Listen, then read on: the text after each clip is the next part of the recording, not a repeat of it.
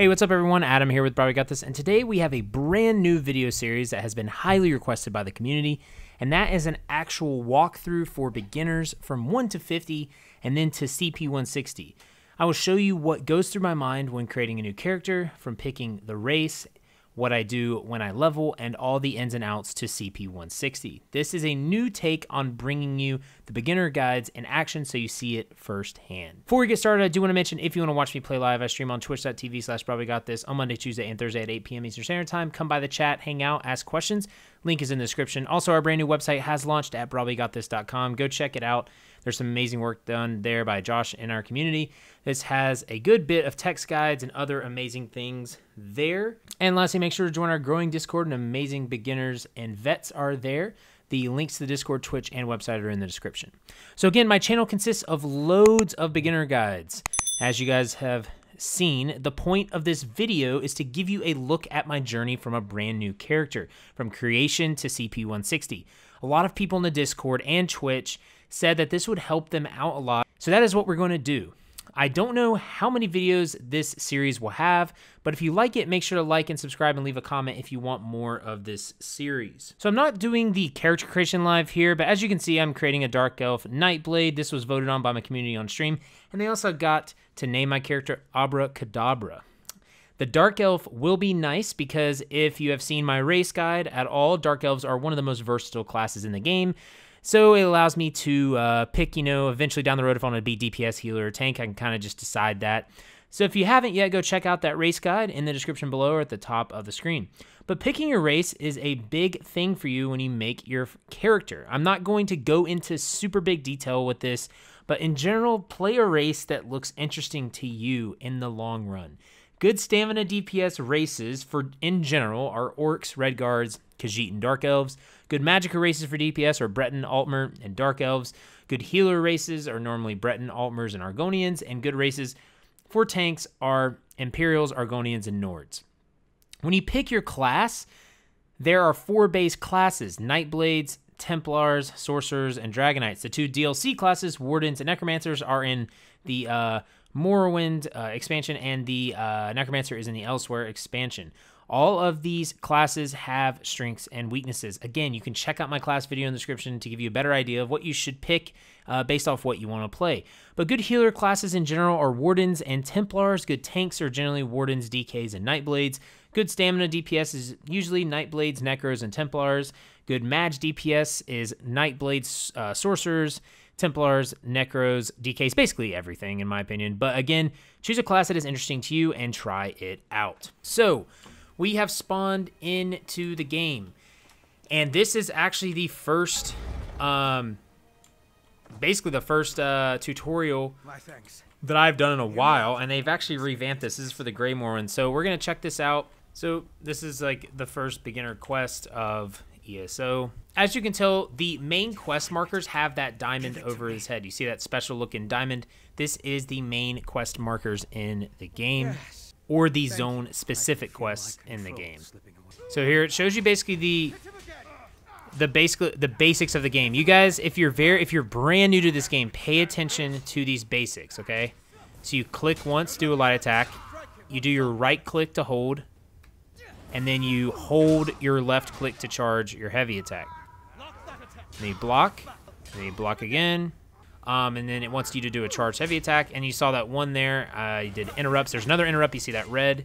That's an interrupt. Another interrupt right there. You got level 2. Claim. Now, this is the first part where you put your points into your skills, okay? This is important, in my opinion. You can always re-roll these at the end when you hit level 50 because you'll get a free scroll. But what I recommend, y'all, is I don't recommend you splitting up your stats here, Magicka, Health, or Stamina. If you know that you want to make a Stamina character, put all your points into Stamina. If you know you want to make a Magicka character, put all your points into Magicka. If you're a healer, that's usually the same thing. If you're a tank, it's going to be about 2/3, I would say, or maybe 3/4 into Health, and then more into Stamina than Magicka as a tank. But when you're leveling to 50, you can put it in either one Magicka or Stamina for a tank, just because you're going to need some DPS on your bar. So since I have a Nightblade, I want to make this into a Magicka Nightblade. So I'm going to put my first point into Magicka. Now it's going to take us to our skill bar. We have 1 skill point available. Okay. I know as a Magicka Nightblade, I want to use, I think, Assassin's Blade. I'm not sure about Veiled Strike, but I definitely want to use Strife as well. So I'm going to use a skill point on that, and it's going to put it on my bar right here. So right here, it lets you get basically anything you want, which is kind of cool. So yeah, I'm going to grab the Inferno Staff now, and I'm going to equip that because I want to be a Magicka character. And then if you press N, you can look at your objective right here. Okay, we gain the Destruction Staff line. Don't have any skill points yet, so we can't use anything. Make sure, again, if you are a brand new player, to try to look through this tutorial and get used to the mechanics. I do have a mechanics guide. You guys can check that out in the description as well. But this is something that you should do if you are a brand new player, because mechanics are more important to the game than anything. Okay, now that we've leveled up again, so you get your first crown fortifying meal. You put your attribute points into this. You have some abilities here for Destruction Staff. Looks like you get Soul Magic as well. But what I'm going to do is I'm going to get, I'm going to use my other 2 skill points first and put them each in one of my skill lines. The reason I'm doing this, y'all, is because if this is your first ever character and you don't, know maybe which role you're going to play, it's best to level up each of these skill lines, okay? Because you want the passives, you want all the skills unlocked, so you have abilities to use. You can have versatility, and you can choose basically what skills you want to use if you want to switch your spec. So I always put at least 1 skill from each line on my bar, and then if I want to level up the bar faster, I'll put more skills, because basically if you have 5 skills on the siphoning bar on your skill bar, when you level up, it will level up the siphoning bar way quicker than if you just have 1. But right now we have it equal, and we're doing just 1 of each. Okay, guys, we have finally reached out of the tutorial. That is something that, again, if you are on an alt character, you can choose to skip it at character creation screen. If you're not, you can go through it. But it's something that I recommend every new player to this game doing, because it does have some good basics in there. But it obviously certainly does not tell you everything about this game. But once you are in and out of the tutorial, wherever you may be, if you have the base game or, just elsewhere, whatever, if you have the Greymore edition, your main quest tells you to go to Solitude. So that's something that you can go do. But I'm going to first talk about real quick some things to do immediately before you do anything in the game. And the first thing to do is open up your inventory, because when you open up your inventory, you're going to have Traveler's Luggage, okay? In there, you're going to have 5 lockpicks, you're going to have a Soul Gem, you're going to have a bow, breeches, and an Inferno Staff.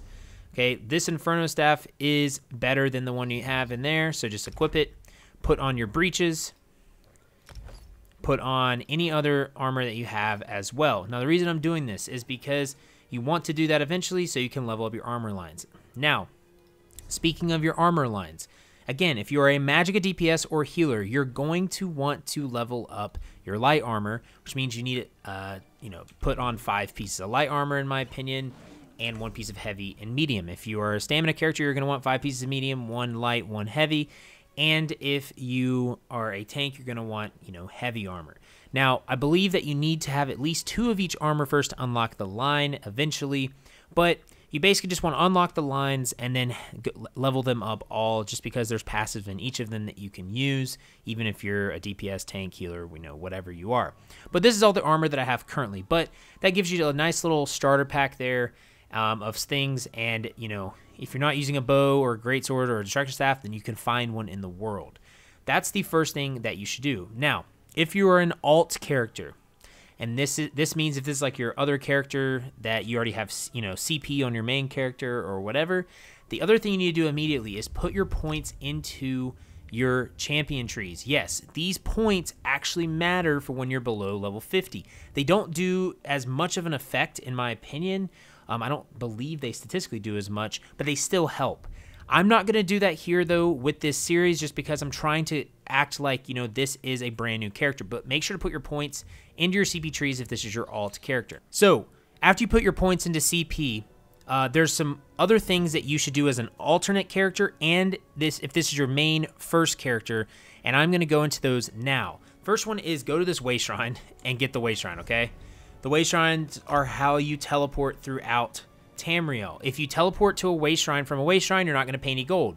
If you teleport to a way shrine without being at a way shrine, you're going to pay gold, and it's going to go up the more times you use it in a set amount of time. So what we're going to do is we are going to go into Solitude.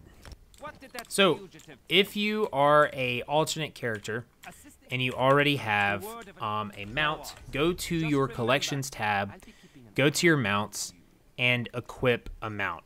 Okay, you press H to bring it up, and that will bring your mount up. Now, if you do not have a mount, then you don't worry. You can get a mount at level 10 for free, or you can get some in the Crown Store and stuff like that, or you might have pre-purchased the game and already have gotten a mount or something like that. So, but if not, it's right here, y'all. And so the first thing that you want to do every time you log into the game and immediately when you get in is go to the Stable Master when you have gold. So the Stable Master's right here. We're not going to have any gold, I believe. Let's see if we have enough. We don't have enough gold yet. I believe we need 250. So when you get 250 gold, you're going to increase your mount speed. You want to do this every day. You can do this every 20 hours. You want to do that first, guys, or you're going to move very slow like this, okay? I'm telling you, you want to do that first, okay? The next thing that we're going to do is we're going to go to each of the guilds and unlock the skill lines. So that is the Fighters Guild, the Mages Guild, the Undaunted. So what I'm going to do is I'm going to get this way shrine, y'all. And again, I do want to reiterate a few things, y'all. You can play this game however you'd like. You do not have to do all this, but this is just suggestions, and this is what I do every time I create a new character, and this is what I do, or what I, did on my main character. But you want to unlock these guilds, okay? So let's go right here. I'm not sure. Yeah, so this is this guy. Okay, cool. So look, right there. Complete the Fighters Guild. Boom. 55 experience, 20 gold. And if you have any experience scrolls, you can actually equip them and get some bonus XP as well. But that is good because we have it unlocked. The reason you want to unlock the Fighters Guild is you will be leveling this pretty quickly, and you will be using probably some of these skills. Okay, now you can do the Fighters Guild quest lines. That's totally up to you. I'm not going to go into that right now. Let's go ahead and go to the Mages Guild. So the Mages Guild is down here. If you are not in Greymoor, if this is not where you started out or whatever, that's okay. This is just the simplest way to do that. If not, it's pretty simple otherwise too, I guess. But if you are in the Ebonheart Pact, you'll want to go into Davin's Watch and go into Stone Falls, and you can go to the Fighters Guild right here, and you can go to the Mages Guild right here. Then if you are in Daggerfall Covenant, you can go to Daggerfall, then go to Glenumbra, go into the Daggerfall City, and Fighters Guild's here, Mages Guild's here. And then Aldermary Dominion, you can go into Ardon. You will have all these way shrines too. Ardon's right here. Go into Vocal Guard. Fighters Guild right here. Mages Guild right there. But again, if you have Greymoor, just come to Solitude. It's all right here for you. And look, join the Mages Guild. Join the Fighters Guild. Okay. Now, the next thing that we're going to do is we're going to join the Undaunted. Doing the Undaunted is in Vocal Guard. That's where I always go. And you have the way shrine, so you don't have to do anything about that. You don't have to travel to anyone. You can just go right here to Vocal Guard, way shrine, boom. When you get into Vocal Guard, you're going to go to the Salted Wings Tavern right here. And something I want to say too, guys, right here, this is the hooded figure. This is the actual main quest of the base game of ESO. That is going to appear to you, okay? If you want to do the main quest of ESO, just talk to him and start doing the quest like that. And when it comes to questing, okay, questing is something, again, that is going to be up to you. If you're an alternate character, you can quest. If you're if this is your main character, I recommend questing, okay? And I'll go into that briefly here in a second. But here's the Salted Wings Tavern. You go to the Salted Wings Tavern. You go up here. You talk to Turok's Redclaw. And then you listen to him. You get the skill line Undaunted. And there you go. You've got the 3 main skill lines that you need, in my opinion, for the guilds. I'm not going to go into crafting certifications in this video. That is going to be in the next video, part 2. But real quick, before we end this section of the video, I do want to talk about questing, okay? Once you get those lines, you are going to do your crafting certifications. I'm going to show you what to do for that in the next video, but I want to talk about questing real quick. Like I said, whichever expansion that you have or whichever version that you buy, you're going to start out in a specific zone, okay? Maybe Vardenfell, Somerset, Elsewhere, Greymore. If you start out in Greymore, say that. You've got these main zone quests, these things right here, these diamonds, right? You see up here in the map completion, you have 7 main quests in this zone. There are going to be a ton of other quests in the zone that are side quests. These right here, these markers, that means that's a side quest. That is not a zone-specific quest. The zone-specific quests, though, give you skill points. They give you special items. They give you a lot of experience, okay?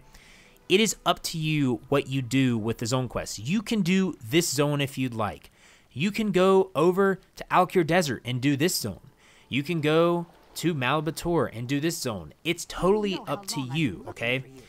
If you want to do DLC zones, though, something that you can do that you might not know is you can go to your collections, you can go to your stories, and you can go here. Zone DLC.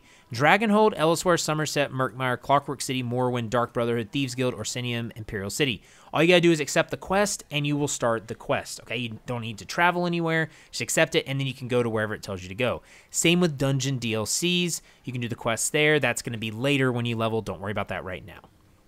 So, that's what I would say about questing. Again, it's going to be something that I will be doing in this series. I'm going to be showing leveling. I'm going to be showing questing.